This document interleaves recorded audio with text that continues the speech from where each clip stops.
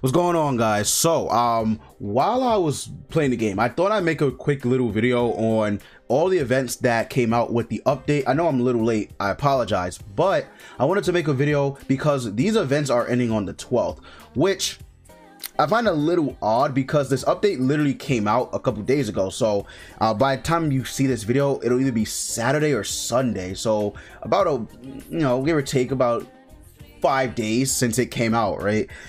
I think it's a little weird, but I mean, sure, right? Sure. So you can see right here that all these events will end on the 12th. Now, looking at the calendar from when I'm recording this, that is 4 days away.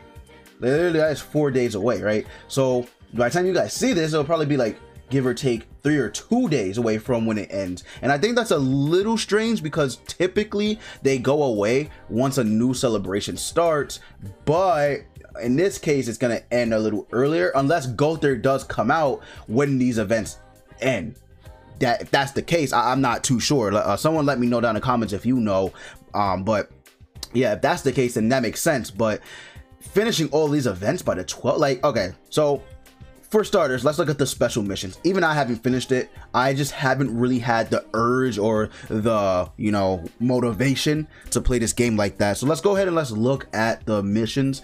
I already completed 2 out of the 5 missions. So all you got to do is summon heroes 2 times, get a bingo 10 times. That's easy. Then you have to clear the final episode of the world quest, which is boring as hell. But if you can finish it, sure. Clear the special disaster battle 3 times. Very, very easy stuff. And then exchange shop, use the exchange shop 5 times during the event period. So not hard missions whatsoever. But like I said, I haven't really had the urge or motivation to play this game like that, right? So it is what it is.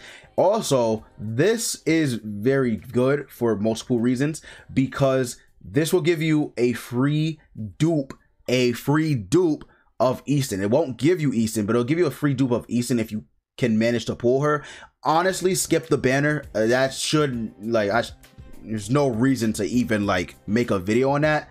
Skip the banner. There's no reason to even summon on that banner. But the world quest obviously is also going to end, I believe, on the 12th. I'm not too sure about that myself, but I believe it ends on the 12th of October. So next week it'll probably end. So we want to make sure to get that done as well. Let's see what else we got here. Special disaster battle also ends on the 12th. So I guess they really want you to grind out this shop. The shop isn't bad. I mean, the cards, they give you guaranteed Easton, right? Which, I mean, her stats are okay, little fair bit of HP. You get this as well. You get a Armano who has, okay, I guess, whatever, it's not really that important. And then you also get a guaranteed, I believe, Camilla, and she has pretty, overall decent stats as well. So nothing too crazy in terms of that. Get a new outfit for Easton. Honestly, I don't really care too much about doing all this. I got all the costumes in terms of the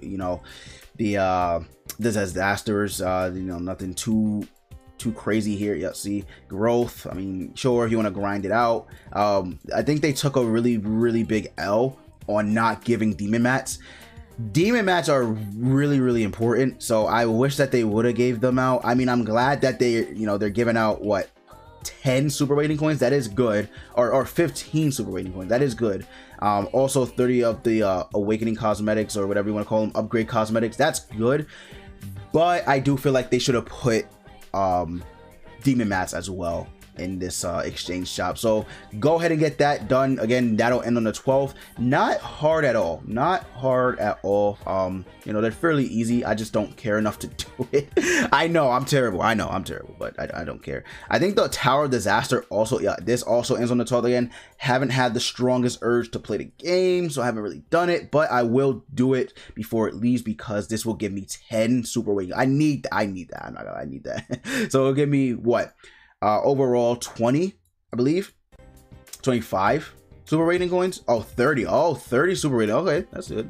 30 super rating coins. That's good.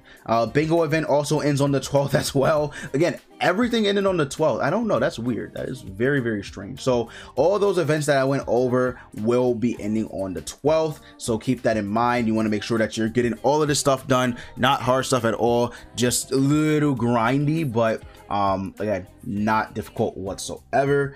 Let's see what else ends on. I think that's it in terms of the main important things that end on the 12th. The banner itself leaves on the 19th. I assume that's when we'll get Gowther. I think that's when Gowther actually drops, when this banner leaves. I don't think the events leaving will bring Gowther. At least I'm not too sure about that, but I think when she leaves, Gowther will drop. No reason at all to summon on this banner. If you guys need, you know, an explanation as to why, I'll tell you why right now. Easton sucks. Easton sucks. I love Easton, but she is not good. She's literally V2 Easton of the red one we have. So the red Easton that we have in game right now, right? So we go to red units. I believe it's over here.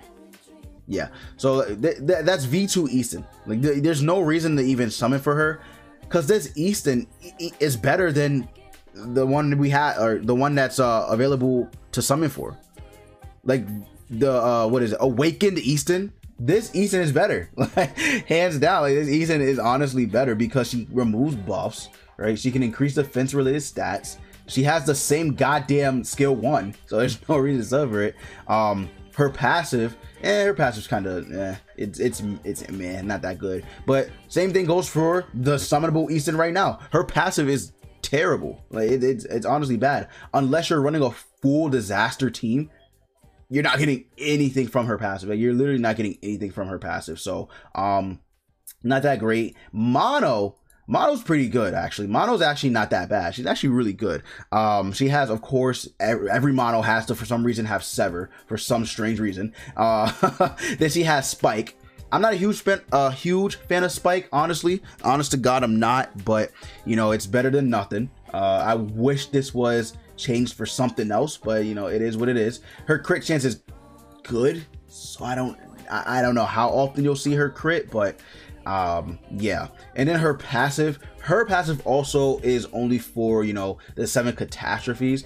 So you have to have a full 7 catastrophes team in order for her passive to proc, which, and, you know, kind of an L, but I guess if you really love the 7, you know, the 7 catastrophes, there you go.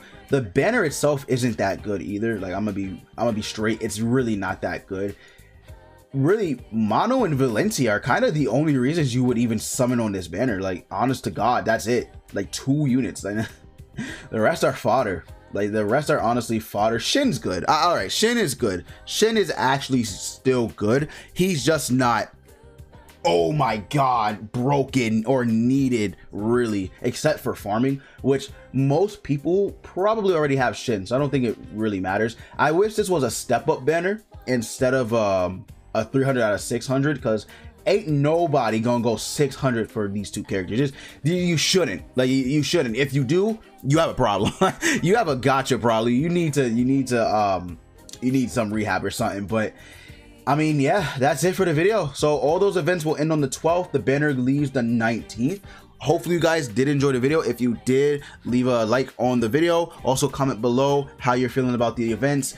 Did you summon on the banner? You shouldn't, but if you did, let me know what you got. And as always, you guys already know, I will see you all next time.